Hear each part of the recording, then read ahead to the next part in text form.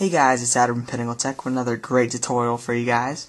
And today I'm going to be showing you a quick and easy way on how to add music from another iPod onto your iTunes library without syncing. This comes in handy, for instance, when a friend is over and you wanted all his music onto your library without deleting or changing anything on his iPod.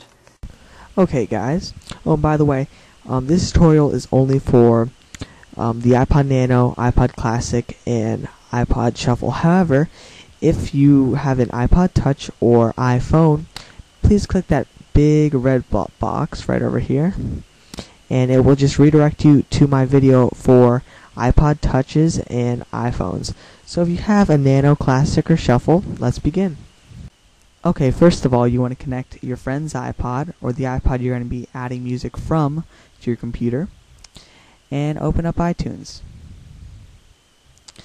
So if your friend's iPod and your library automatically starts syncing, make sure you end the sync immediately. Because what syncing means, it copies everything out of your library, all your music, movies, podcasts, and puts it on your friend's iPod. And then anything on your friend's iPod before the sync originally gets deleted. So since it's my friend's iPod and I don't want to delete or change anything, all I wanted to do was add some of his songs onto my library. First, you have to click Manually Manage Music. And what this does is it stops iTunes from automatically syncing with your friend's iPod.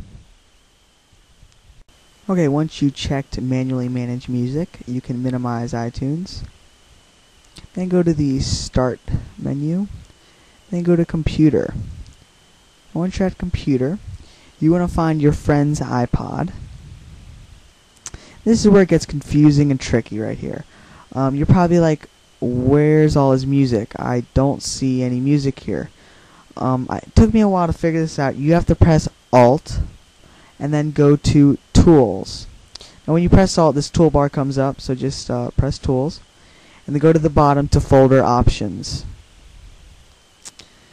Okay, then you want to click the View tab at the top.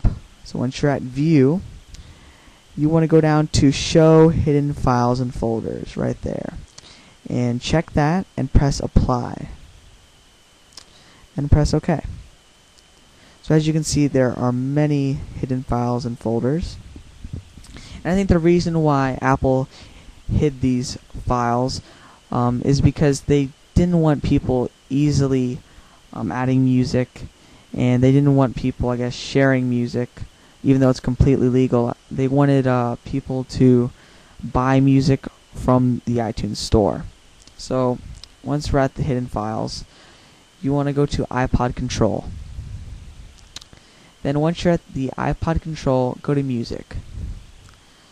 So as you can see, these first 6 folders, F00 through F005, F05, these are all your music, or your friend's music, I'm sorry.